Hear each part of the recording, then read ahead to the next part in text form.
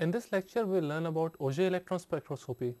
Here we say that Auger, it is not pronounced as Auger, but it is pronounced as Auger, A-U-Z-E-Y. So, pronunciation is more like Auger electron spectroscopy, and as we see that we utilize Auger electrons for achieving a particular spectrum. So, that is the reason we call it Auger electron spectroscopy. And Auger electron spectroscopy, the Auger effect was initially observed by Pierre Auger, a French physicist in mid 1920s, and this process has developed only in the late 1960s. And this particular process utilizes emission of low energy electrons which are generated by the Auger process. What is this Auger process? We will see, we will understand that later on, but it is a surface analytical technique for determining the composition of the surface layer. So, it is highly surface sensitive technique, and that is what we will see in this particular lecture. So, this Auger electron, it was first discovered by Pierre Auger, on which this particular spectroscopic technique is named on, and it was later on developed only in 1960s, which utilizes a low energy electron, which is a Auger electron, to achieve a chemical composition mainly of the surface. It is highly surface sensitive technique. And once we initiate an electron beam, how does this particular process emerges? We will see initially how the electron beam interacts with the material. So, we have this electron beam which comes and interacts with the material. So, there are certain interactions which keep occurring, and it forms overall interaction is contributes certain region of the depth of a material. So, with certain regimes which are more like this, that we see only as very surface depth of 0.5 to 5 nanometer, which generates something called Auger electron, Auger electrons, and this is nothing but the incident beam which is striking onto the surface of a material, and beneath the surface we will have some interactions from the which comes out as a secondary electron. Then we have some elastically scattered electron, some regime of back scattered electrons. Then we have something which is corresponding to the regime of interaction with the electron beam to produce X-rays, and then this is regime of primary electrons, and this regime is coming out from the core level ionization. So, we see that how the electron beam is interacting with the material. We see that the incident beam actually, which is out here, like this is the incident beam, it is interacting with the material, and the surface layer generates Auger electrons, and Auger electrons are characteristic within a certain regime of around 0.5 to 5 nanometers, and beneath that we have some electrons which are emerging, which are called secondary electrons. These are again inelastically scattered electrons, and then we have some elastic scattering with the material, which result back scattered electrons. And in this particular lecture, we are more interested in what is happening at the surface layer. So, we are mostly interested in the Auger process for this particular case, and on the Auger analytical volume, it means how much volume is being interacted once the electron beam is interacting with the material to generate some Auger electrons. So, we see that once the electron beam is being incident onto the material, it is interacting only a very small amount, which is corresponding to around 0.5 to 5 nanometer, and this particular analytical volume, this is overall interaction volume. And then if we consider this is an electron beam which is incidenting onto the material, only a very low level of volume, maybe which is limited to maybe couple of nanometers, 5 to 10 nanometers, is really interacting with the material to result Auger electrons. And as we say that this is highly surface sensitive, because all the interactions they are being coming to the detector only within a surface regime of 5 to 10 nanometer. It does not mean that the Auger electrons are not being generated in any other location. It just means that only the surface Auger electrons which are generated, they are able to escape the surface of the material or the sample to reach the detector. So, Auger electrons are being generated even inside the material once the beam is interacting with the material. So, we see in this particular process, though Auger electrons are being generated, that they do not acquire sufficient energy to come back to leave the sample surface, and that is what we see, that the interaction volume is limited to around 5 to 10 of nanometers. So, basically that is what the characteristic of Auger electron is, that Auger electrons fail to emerge with their characteristic energies if they are deeper than about 0.5 to 5 nanometer from the surface. So, that is what is all about the Auger analytical volume. So, we see how the beam is interacting with the material, and the Auger electrons are being generated only from the surface, though they are generated throughout the material, like till where the electron beam is interacting with the material, all the Auger electrons cannot escape out. So, that is what leads to the Auger analytical volume, which is limited, which makes it highly surface sensitive. And since it is highly surface sensitive and it is coming out from a very narrow regime, it basically has very high resolution, and it can spatially resolve chemical images which are approximately to the order of 100 angstroms or 10 nanometers. And additionally, Auger electron spectroscopy can also be utilized for performing depth profiling. And basically we remove the surface layers, we see what is on the surface, and we start utilizing some ion etching. We can start removing the surface layer and see what is beneath the material. So, we can have the composition of the top surface, and it might be an oxide for a particular material. Then we start etching out using certain ion guns, and then once we etch out the material, we see what is the composition beneath that particular layer, and that is called depth profiling. And Auger electron spectroscopy can be utilized to determine the underlying compositions. So, that is what so nice about it, and it is one of the very essential evaluation tool in the microelectronic industry, because we want to see what are the basic interconnects, or what is there any oxide forming on the surface, or there are very certain connectors or the gold coatings which are basically plated onto microelectronic devices. So, AES becomes a very essential tool in terms of analyzing or in terms of confirming whether the proper connection is achieved, or what is the overall the surface very clean enough to have the conduction at particular level. So, that is what it has become an essential tool, and it is highly versatile and sensitive, as it can detect up to 0.1 atom percent for a particular composition, and therefore, it has become a standard analytical tool also in the research lab. So, that tells its applicability of how Auger electron spectroscopy can be utilized, because it has very high resolution in terms of 10 nanometers, and then it is highly sensitive in terms of being able to detect up to 0.1 atom percent concentration for a particular sample, and that makes it very useful in research as well as proper analysis of certain materials. And though it is highly sensitive, it can detect up to one monolayer which is lying on the surface. So, that tells its capability in terms of detecting a particular composition which is even a single or a monolayer, and it can detect all the elements except hydrogen and helium. Why these things cannot be detected? We will come back as we learn about the Auger process. It needs a minimum of 3 electrons in the process, the Auger process, and since hydrogen and helium, they only have 1 and 2 electrons in the outer shell, it cannot really yield a Auger electron. And since it is highly sensitive, it can also be used for monitoring the surface cleanliness of samples. Since the process is highly surface dependent, like what is the overall surface composition, it is highly surface sensitive. That is the reason we can also detect or monitor what is the cleanliness of a particular sample. And again, it can also do some quantitative compositional analysis of surface regimes by comparing it with some standard sample.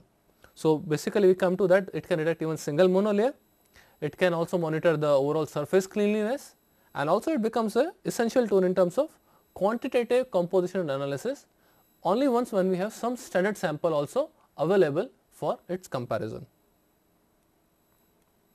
And as we said earlier, the limitations extend to that it cannot detect hydrogen and helium, just because the Auger process itself requires a minimum of 3 electrons in its outermost shell. That is the reason hydrogen and helium are eliminated from its detection, and at the same time it will not provide a non-destructive depth profile. So, if we want to see what is beneath the surface, we obviously need to cut it, we need to remove it. So, that is the reason Auger electron spectroscopy, it can provide depth analysis only once the surface layers are removed. It is unlike that X-ray diffraction, where X-ray can penetrate much more depth in many microns to be able to detect the information from the bulk. But AES, Auger electron spectroscopy, cannot do that, because it is highly surface sensitive. It can penetrate only a depth of around 5 to 10 nanometers, not more. And it also requires that samples be small and compatible with high vacuum. This is because that Auger electron, they are very low energy electron. and since if the electron has to come out of the surface, it has to come out without any interaction. It should be able to come out without any collisions with the atmospheric atoms. If it is colliding with the atmospheric atoms, it means it is losing the information, and that is the reason that the samples, they have to be compatible with the high vacuum. And most of the time, sometimes that non-conducting samples also become a problem, because we are always bombarding the sample with certain electrons, and once you are bombarding the sample with the electrons, that charge also has to be removed, it has to be grounded. If sample itself is non-conducting in nature, basically the charge is not going away, it is not getting earthed. So, for this particular Auger electron spectroscopy, we need the sample to be conductive, and because to avoid any charge development on the surface. So, in this particular case, the non-conducting samples, they develop charge and it becomes impossible to really analyze them because of the electron beam bombardment. So, that is the particular one more limitation of it, that hydrogen helium cannot be detected, it cannot provide non-destructive depth analysis, depth profile, and it requires the sample be compatible to that of for high vacuum. It becomes a little bit problem in certain biological samples or polymer samples, where the samples themselves cannot take much of vacuum as they might start decomposing. So, this is one of the very major limitations, that it cannot be used for detecting certain biological samples. So, and again it also cannot have it cannot take the non-conducting samples as well. So, that makes its certain limitations of the Auger electron spectroscopy. And once the electrons are interacting with the matter, so basically the excited electrons, it can return to its lower energy state, because if sample is interacting with with an electron beam, it can excite the electron, and the excited electron can come back, or it can relax in certain different processes. So, there are two competing processes. One is that the electron will simply return to the core level state. So, once we have excited electron, it has gone out, one electron is knocked out from the core shell, and then one electron will come back to its core level state, which was earlier knocked off, and the difference in energy will yield to some X-ray fluorescence. So, we had certain knocked off electron, that knocked off electron core shell is being occupied by an electron from a higher energy shell, and that basically the difference in energy is left as a X-ray fluorescence. Or secondly, it can also happen that when the knocked off shell is gone off, when electron is knocked off, one electron can jump from higher energy to a lower energy state, or from a higher shell to a lower shell, and once it has happened, that particular energy can be acquired by a second electron, which basically leaves the particular sample surface as Auger electron. So, instead of going out as a photon with certain X-ray photon, that energy can be absorbed by a secondary electron, which is in a little higher shell, and then it can acquire certain energy as well, and that is called a Auger electron. To provide a picture skew explanation of this one, how the particular things really work out, but before that, it just makes that Auger and the X-ray, they are more complementary in nature. So, whatever we have, like we have some atomic number out here. So, we write atomic number in this particular axis, x axis, and say we have yield of either X-ray or Auger. So, we will realize that the lower atomic number elements will have very high Auger yield, and it will droop down with atomic number. So, Auger yield is typically very high for say up to 15 to 20 atomic number, whereas X-ray yield is complementary to it. So, it will start building up from here, and then the total will always be 1. So, X-ray plus Auger will yield a total yield of 1. So, if say this was 1.0, this one will be 0.0, and generally the Auger yield is very high for lower atomic number elements. So, it is very high for lower atomic number, low Z elements, whereas X-ray yield is typically very high for higher atomic number, and the Auger yield is typically very low for higher atomic number. So, this Auger electron spectroscopy is generally utilized for low atomic number elements, since the yield is very high. So, the detection becomes very easier. So, that is the overall explanation of overall yield, which combines Auger and X-ray. So, this is what the overall chart tells you about, that the Auger yield will drop down with increasing atomic number, whereas X-ray yield will keep increasing for higher atomic number. And we keep Auger limited to like up to 50 in the KLL. I will come to the transitions, but it can be detected up to like 40 or 45 atomic number. We can have a considerable Auger yield, and till there we can utilize the Auger electron spectroscopy, because after that X-ray yield is so high that it becomes much more easier to go with X-ray, and then it might give a very high background for higher atomic number elements. And so Auger process, how it is to be defined? It is defined by 3 basic steps. So as we say that we bombard the surface with very high energy beam, and that basically leads to atomic ionization. And atomic ionization means that we are removing an electron from a core shell or K shell. So the first step is that an electron is removed from the K shell of the material, and now the material or the sample is in higher energy state. So now that higher energy state has to go out either via X-ray fluorescence or via electron emission, which leads to the Auger process. And third step is, once the Auger electron has released from the surface, it is a characteristic of a particular material, and then we analyze that emitted Auger electron, and that basically completes the process of Auger spectroscopy. So initially we have atomic ionization, relaxation by the emission of Auger electrons, and then detecting that particular Auger electron to get the overall composition of a material. So that basically completes the Auger process. And how exactly what is happening at the atomic level? Let us go to that particular part. First of all, the electronic structure which is being defined, it will have certain non-zero value of orbital and angular momentum. Like we have principal quantum number, we have angular quantum number, and then we have certain shells like P, D, F level shells, and all these show spin orbit splitting, because we have more than one electron in the P shell. So like in S we have plus spin and minus spin, whereas in P we have certain shells which lead to the splitting of the shell, as we have S and P orbitals. So like in 1s we have one level, but once it goes to 2s and 2p, so 2s and 2p will show different energy levels, because the overall structure of this S shell and P shell itself is different, and so on. It can keep going on for, once we have 3s, 3p, 3d, and similarly for other levels, we can see certain splitting between these particular bands. So these all will lead to certain splitting in the electronic structure. Let us not come to that right now, but again once crossing that, we have a vacuum level, and then we also can have valence band if required out here for some conducting materials. So the electron has to cross certain binding energy. That is what being defined, where the electron is really placed, either in 1s, 2s, 2p.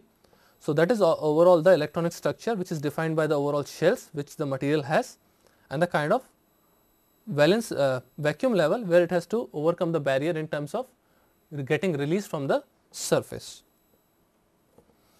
And so the Auger state can be defined like this. So we have initial state, we have then intermediate state, and then the final state. So intermediate state is more like that initially we take the material, we take the particular electron. So we have particular electron, and then we are supplying certain energy with h mu. So we have electrons in the S shell, K shell or L shell, and then higher shells. So we have certain particular materials. So because of this high energy photon, it basically will knock off an electron. So that electron in the K shell is basically knocked off. Now what will happen, that in the intermediate state we have one electron jumping from higher energy shell to a low energy shell. So basically what is happening is, we had this K shell, L shell, M shell.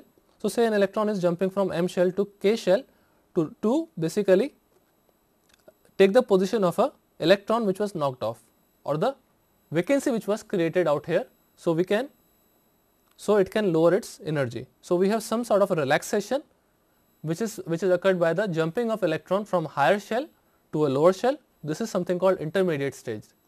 But the final state will be more like this, that the additional energy which is being released by the material, it is acquired by electron in a higher shell, it acquires the overall energy and then it basically leaves off as a Auger electron. So, in the first state we had knock off electron from K shell, and in the second level, in the intermediate state, we had jumping of electron from higher shell, to K shell or L shell. It can also be L shell, but coming to a core level shell, and then the energy is being absorbed by electron which is in the higher shell, and that basically is the Auger electron, which comes out with certain kinetic energy.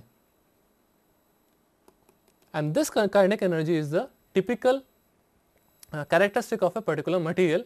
So, that is what we see, that in the initial stage we have knocking of an electron from a core shell, and then in the intermediate state we see an electron is jumping to the core shell, and in the final state we see the emission of a Auger electron. So, that is what is telling the Auger process, and these things are classified as ionization, relaxation and Auger emission. So, we see that Auger process is again divided into 3 parts.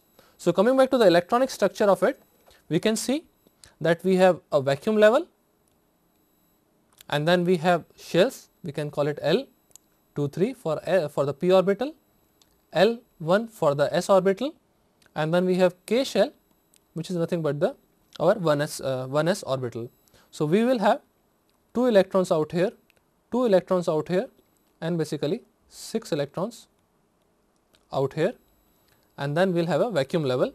So, first process, ionization, it is nothing but the removal of electron from K shell. So, we have our vacuum level, it remains as such, and then L23, it will still have 6 electrons, L1 it will have 2 electrons, but in K shell we have one core, or one of the electrons has been knocked off.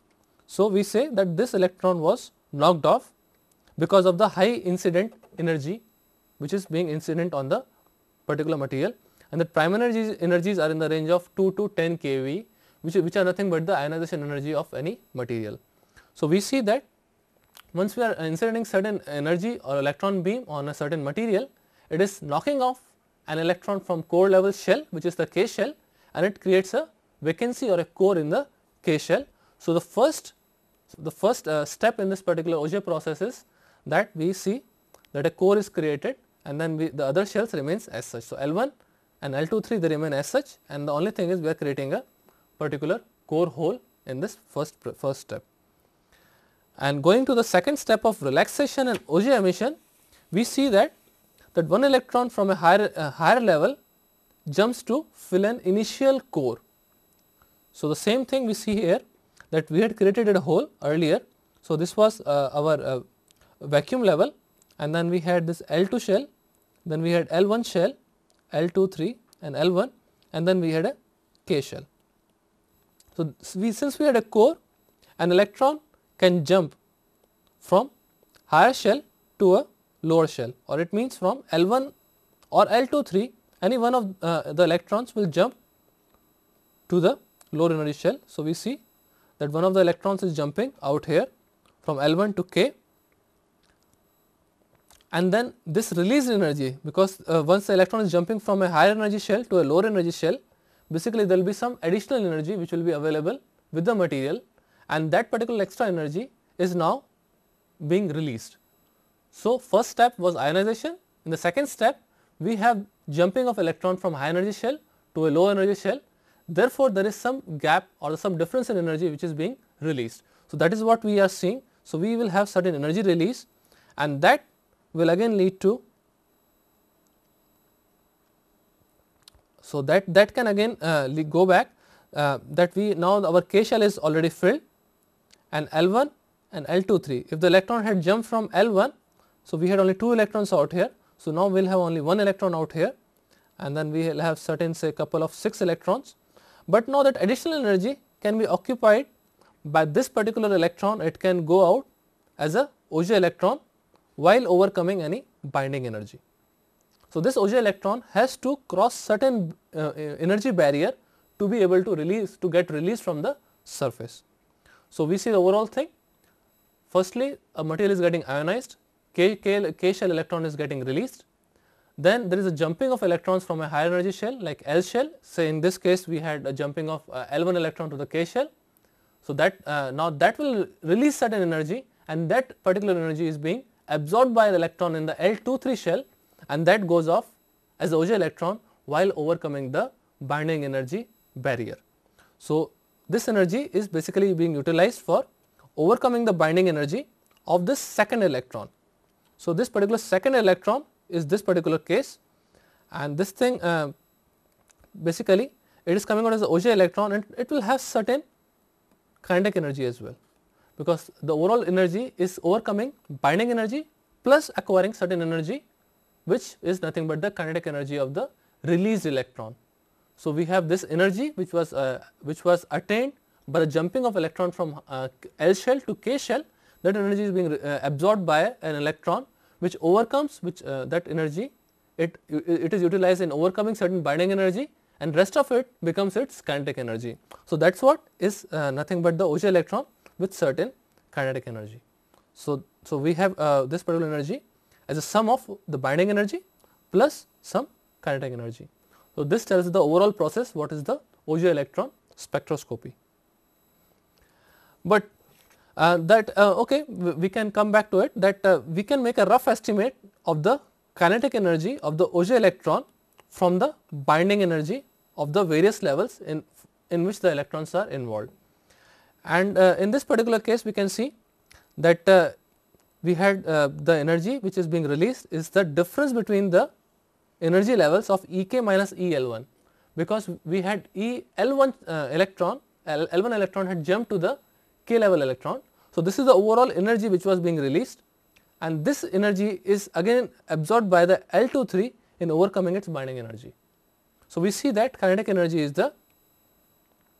is equal to Ek minus EL1 minus EL23. Again, if we rearrange this particular equation as below, and we make it kinetic energy of the electron or the Auger electron is Ek minus EL1 and minus EL23, or in the bracket L1 plus L23, if this becomes similar to Ek minus EL23 minus EL1. It means had the electron jumped from EL23 and the EL1 would have gone as the Auger electron, still the kinetic energy of the Auger electron would not have changed.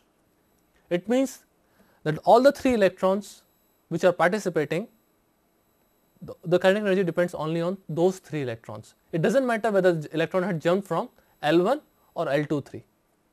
So, these 2 electrons become indifferentiable, and since the latter 2 terms of the energy could be interchanged without any effect, because the kinetic energy is remaining the same, as we saw earlier, that kinetic energy remains same whether it is EL23 which is being subtracted first or EL1 which is being subtracted first. So, the overall kinetic energy is just written as Ek minus EL1 plus EL2.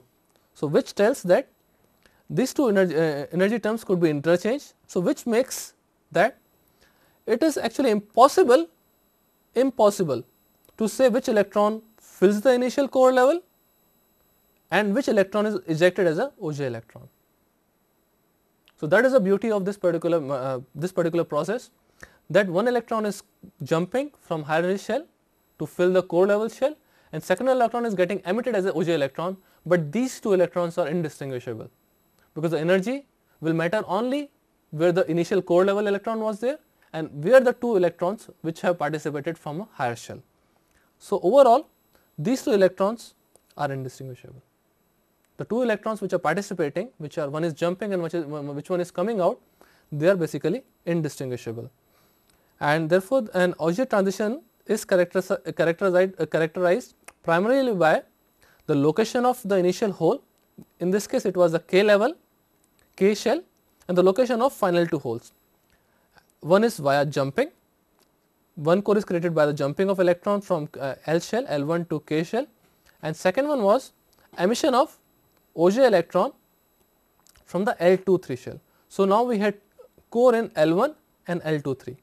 So, this is the location of final two holes and this is the location of our initial hole.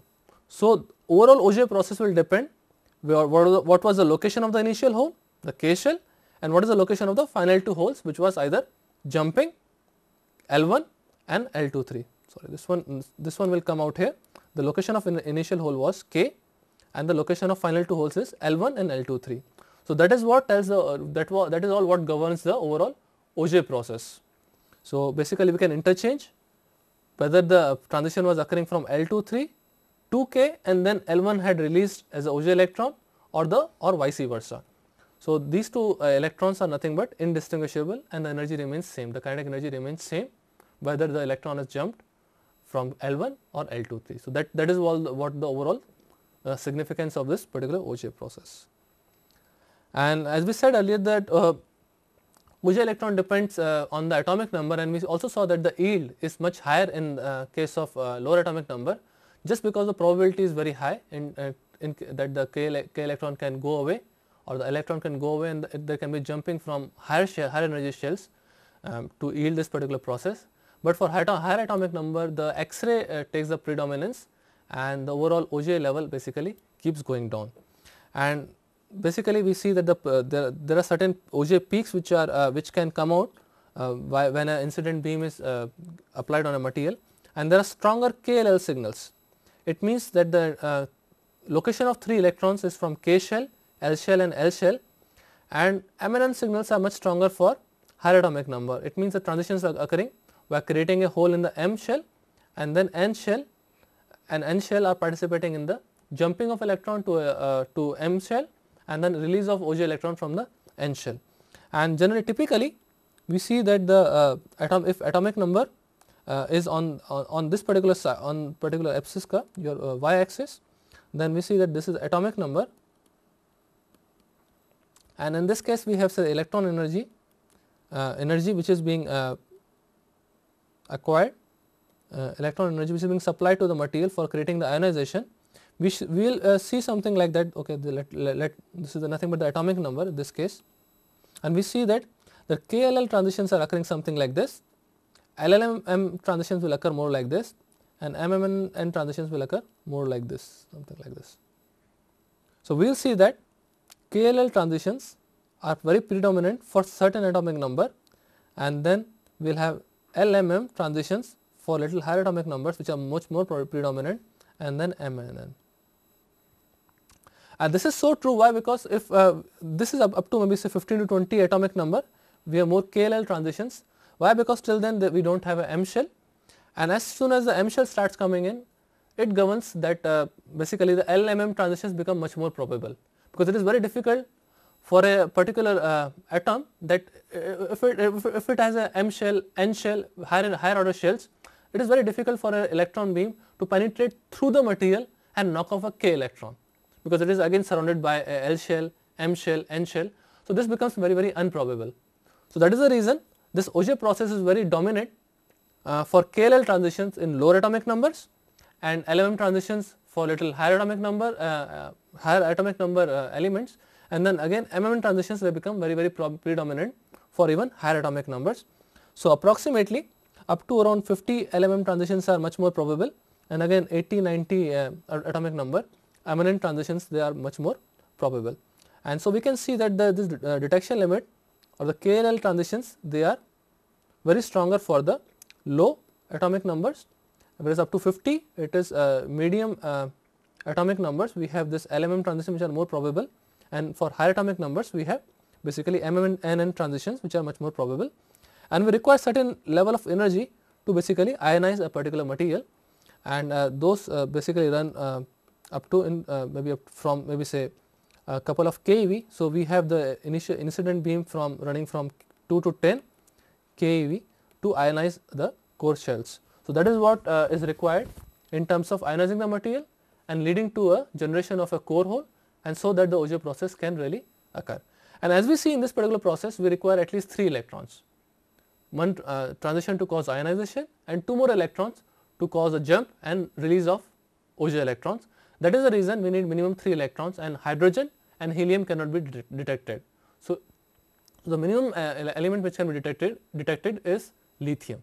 So, that is what the overall dependence of this KLL transitions and above. So, the Auger spectrum looks more like this, that we have to supply certain electron beam which ranges from around 2 to 10 keV to ionize a particular material, and then but these peaks are basically they are on a very high background. Why? Because it also undergoes a multitude of inelastic scattering processes during the Auger while achieving the Auger spectrum. So, we have certain signal, and the Ke which is being detected from a particular detector. So, we have signal, and again it has very high background and certain peaks for certain material, and then it goes off. So, the overall background is very high for particular signal in the Auger process. So, basically that is not really good for detecting, and it is not good for achieving a particular repeatability. So, that is the reason this particular signal is differentiated with respect to the kinetic energy of a material, and then basically we can achieve one more spectrum which is much more repeatable.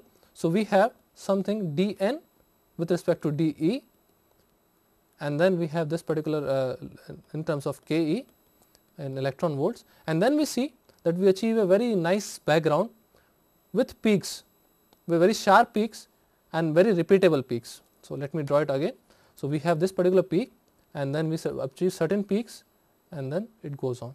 So, this is nothing but a kind of a zero background, and we achieve certain peaks which are highly repeatable. So, it is actually possible to measure spectra directly in this particular form, and it gives very good sensitivity, because now these peaks are more repeatable, and they are also very sensitive to particular materials. So, it is again reproducible for a particular referencing. If you want to reference it, say this was peak for say silver, and then the differentiated form will also give out this particular peak again at the same location, and it will not be much with the background, it will not be more hazy like we saw in the earlier case. The peaks were more hazy and they were not really very sharp. So, that is the advantage of utilizing a differentiated form which is dN by dE, the number of counts with respect to the kinetic energy, because it also considers a way of taking the probability which was not so being defined in the earlier case. In this case, we know a particular transition will occur at a certain energy level. So, that differentiation with respect to energy makes it very sensitive and reproducible. So, that is the advantage of using a differentiated peak. Also, the sensitivity is gone high, because this particular ratio with respect to background, it also increases. So, that is the advantage of utilizing a differentiated form of AES, that we have much more higher peak or better peak. And again it can be utilized for detecting very small concentrations, like we had certain spectra, something like this. It can be certain spectra like this in the differentiated form. We can see that there is certain peaks which will correspond to same elements, because we have transitions from KLL, LMM and MNN. So, we can see that the higher energy, the higher atomic number materials, they can have multitude of peaks. So, we can see certain peaks which can say belong to say chromium, then again chromium, or they can also have more peaks, say something from nickel, or it can also be that, like in case of certain materials like in steel, we have very small very fine contributions from sulfur, phosphorus, elements like that, which have very low concentration, less than say 0.03 weight percent. Still we can see that this Auger spectra can detect even that. So, even such a lower concentration can be defined by say sulfur or say some peaks in phosphorus. So, those peaks can also be detected very easily in the Auger spectra. So, we had this end in terms of energy, and it can be again differentiated with respect to energy, and this is again the energy. So, we can detect always some peaks which were really not probable with concentrations of less than 0.03 weight percent.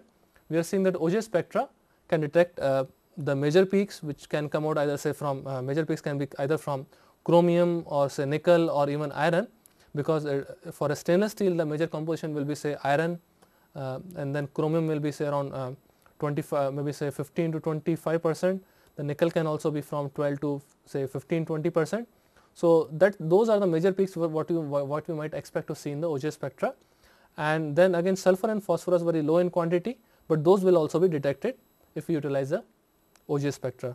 So that is the beauty of this particular process, that even elements with very small concentrations less than 0.03 weight% can also be detected in the Auger process. And in this particular processing we require very ultra high vacuum. This is the order of 10 to the minus 9 torr. Why? Because the Auger electrons, they are very low energy electrons, and once they have to leave the surface and get detected at the detector, so they need to undergo the detection process without collision with the atmosphere. If it is colliding with the atmosphere atoms, then it is basically losing the energy, and that will increase the background. So this particular vacuum level will create a mean free path which is approximately 40 km, and as we said earlier that the Auger effects are much dominant for atomic number less than 15, and for L and M shell transitions it can be measured up to atomic number of up to 50. So that is the overall thing which we saw earlier because of the presence of the different shells, and this is the very much requirement that it requires a ultra high vacuum of order of 10 to the power minus 9 torr. And coming to the components of Auger electron spectroscopy, basically we require an electron source which will have a variable energy, because we want to see what is the overall kinetic energy and how it is dependent on the ionization, because we are applying certain energy and it is basically knocking off an K shell electron. So we want to see how the transitions are occurring, and again this particular variable source of energy is also useful in terms of describing a very fine spot of electrons. So we should have an electron source which should have a variable energy source, and then this electron has to go through a electron energy analyzer, and there are different types of analyzer which can be a spherical sector or hemispherical sector, and then it has to basically pass through a electron detector. So electron energy analyzer will separate out of the energies, and then those energies, once it is filtered, it will basically get at electron detector, where it can basically be detected that, oh, this is an electron, and then that the intensity of that particular detection will be counted. At the same time, the measurements have to be done in the ultra high vacuum, just because that the Auger electrons which can travel from surface to the detector without any collision, and secondly the surface cleaning is also one of the very critical features out here, that as soon as we take the sample from a particular location to the Auger chamber, then it can get contaminated depending on its reactivity. So we want to keep the sample clean, and so to avoid the particular contamination, we want to use a ultra high vacuum, which is to the order of 10 to the power minus 9 torr. And there are certain other options which can be available with Auger electron spectroscopy, is something called ion source. Ion source can be utilized for cleaning the surface prior to the analysis. So if you want to measure a very clean surface, say if you take a sample, it gets oxidized, we want to clean the surface to see what is the actual surface, and so that we can measure its concentration depth profile, and then we can measure it. So that is an accessory to the Auger electron spectroscopy. And coming to the analyzer part, there are certain analyzers. One of them is cylindrical mirror analyzer. It has basically some concentric electrodes, and then those electrodes are basically on we apply certain bias to it, and then it can allow only certain energy levels to pass through it. If it is higher energy, it will be absorbed by one of the electrodes. Lower energy, then it will be absorbed by another electrode, and those two electrodes are again earths. So basically certain energy gap can only traverse through a particular concentric electrode setup. So cylindrical mirror setup. So that basically determines the pass energy, and then it allows only a certain or a narrow range of kinetic energy to pass through it. And basically the similar system also can be utilized by using a hemispherical analyzer. So how the particular analyzer looks like, okay, let us go back to it and let us see how the cylindrical mirror analyzer looks like. So we have this particular electron energy source which goes and bombards a particular sample surface, and then we have the electrodes like this, and then only a certain level of energy the Auger electrons will pass through this particular electrode setup of electrodes, and it will reach the detector. if it basically coincides with one of the electrodes, this electrode or this electrode, the energy level, all the electron will get absorbed onto the electrodes. So only the bias on these two electrodes will basically decide how much the particular energy is allowed through the particular analyzer. So we have electron energy source which interacts with the sample, and then we have the Auger electrons which are emitted and they pass through the analyzer, and only a certain energy is basically allowed to pass through and to reach the detector, and that is how this particular cylindrical mirror analyzer really works. And this was a one pass filter. We can also have two pass filter where we can see more like this, that electron gun, it is interacting with the material, and then basically it is coming out at a certain energy is coming out. And to verify that that this is again the same energy level, we can have one more set of electrodes out here. Again these electrodes will make a second pass. So this is first pass, and then again you have certain kind of opening, and then you again have these two electrodes which will again decide the overall energy, and then it will have a detector. So this is nothing but the second pass. So we had this particular electron gun, it is interacting with the sample out here, and then we have Auger electrons which pass through the first pass, and then this becomes the second pass, and then we have again electrons going out through the analyzer like this. So we have again the detector out here, and which detects the overall intensity of electrons through this particular process. And now comes the important part. Once it has passed through the passed through the analyzer, now we have to detect what is the overall count of the Auger electrons. So basically we have to focus the electrons which were basically coming out. So basically we have focused electrons are incident on a sample, and then they are passed through the cylindrical mirror analyzer for the analysis part, and then we have its detection where they are multiplied and signal is sent to the data processing. So we have photomultiplier tubes or the diodes which basically detect the electron and multiply it. So again we can have single channel detector or multi-channel detector, depending on, it can be a continuous diode surface or a photomultiplier tube, and then the collected Auger electrons are basically captured, and then they are plotted as a function of energy against the broad secondary electron background spectrum. So since it has a very huge background, then again it can be again later on differentiated to achieve a very nice repeatable sensitive Auger spectrum, which is dN by dE with respect to the energy. And that is what we have. We have first its analysis, and then the detection part comes through the multi-channel or the single channel detector, either by photomultiplier tube or through continuous diode surfaces. And one more thing to mention is that the energy of Auger electrons is in between that of a secondary electron and a backsided electron. And again once we have detected it, we can have the quantitative measurement of a Auger composition, that the atomic concentration of an element can be given by this particular equation, where X is the intensity of the unknown specimen. So X is the intensity coming out from an unknown specimen, and I is the pure element. So I is the pure element and X is the unknown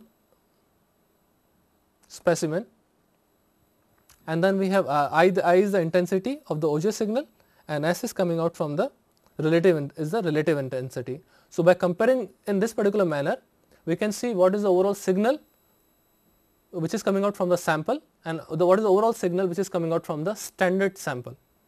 So by comparing those two, we can say what is the overall concentration of X in particular sample. So we need to have pure samples available to be able to say what is the overall concentration of that particular material in the unknown sample. And again it can be utilized for Auger depth profiling, and it can detect what is beneath the surface or the buried layer, what are the overall compositions which are basically can be attained out here. So basically we have a surface and it is being bombarded by an ion source, so it basically starts eating the surface, and now we have some surface which is beneath the original layer. So the Auger process, it can detect its composition from step 1, and it can also detect composition after the sample has been etched. So, this can particularly provide what is the composition at level 1 and what is the composition level at level 2. And while this particular ion beam is etching the surface, it is necessary to know what is the etching time, because depending on the material, depending on the energy of the ion beam, the way it will eat out the material will be very different. One material will be eaten away quicker, second material can be eaten away a little slower. Also depending on the current or the ion beam intensity, again the etching level will be little different.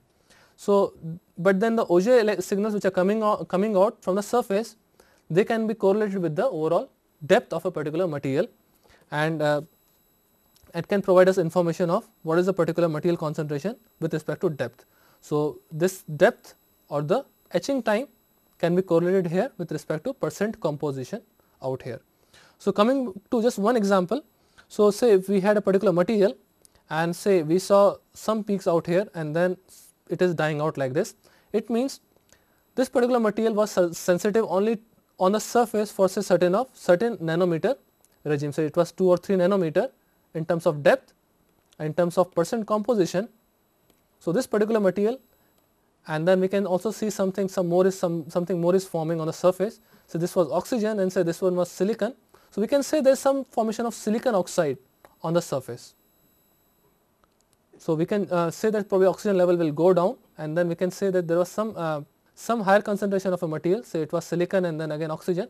We can say silicon oxide was basically predominant at this particular on the surface, whereas say the bulk was say something like this. So, silicon and then oxygen, and then say we had something like indium. So, we can say the bulk of it is formed of indium, whereas it was probably coated with some silicon and which is formed a oxide. So, we can say that SiO2 is forming on an indium bulk. So, that is how it will tell that what is the overall material, which is basically being what is really happening on the surface, and how this depth profiling can help us identify what is happening beneath the surface. So, via ion etching we can via this particular process we can see that with the increasing depth we are seeing increasing concentration of indium and decreasing concentration of silicon and oxygen. So, it means that there was some silicon oxide which might have formed on the surface. One more dimension can be given to it is that it can also happen that we had silicon and then it was going like this, and then we had some oxygen and then it drops much earlier to that. So, it means that silicon oxide is forming only to a certain thickness, and there is again some more regime where silicon is still intact. So, we have formation of some silicon oxide on the surface, beneath that we have some silicon, and then we have some indium on which the particular silicon might have been coated. So, that tells the overall depth profile of a particular Auger process. So, now coming back to the overall features of the Auger electron spectroscopy to summarize the overall lecture, that we have characteristic energy losses. They can occur because of plasma losses, or which can be again channeled through in the photoelectron spectroscopy. So, they basically create the background, and then there can be a charging of insulating samples. So, by choosing a proper incidence angle and by choosing proper beam energy, we can take care of that by lowering the beam energy and by inclining the surface. And then Auger electron spectroscopy can also be utilized for qualitative and quantitative spectroscopy. It can also be used for the depth profiling part, and basically in this Auger electron spectroscopy we realize that we have basically Auger process arising from 3 electrons. One is the core level electron which is basically knocked off, then we have 1 electron jumping from higher energy shell to a lower energy shell, and then third thing, that energy is absorbed by an electron which basically is emitted via overcoming the binding energy, that is called a Auger electron. And we saw that how the overall instrumentation is also done, that we have incident electron beam energy source, and then we have something called analyzer that basically allows only a certain energy levels to pass through it, and that allows only certain electrons to come out with certain energy levels, and that is being detected by a detector via some diodes or photomultiplier tubes, and that thing is again plotted as curve with respect to energy. So, we have signal count with respect to energy, and to make it much more precise, we take a differentiated form with respect to dN by dE with respect to energy, and that is much more sensitive and much more repeatable. And then we also saw that the Auger electron spectroscopy can also be utilized for depth profiling via to doing the surface by applying certain ion beam and then etching the outer surface and then seeing what is happening beneath the surface to comment on what is the overall composition of the overall sample which was under consideration, and it can also tell you what is happening beneath the surface and so on. So, basically we end our lecture here. Thanks a lot.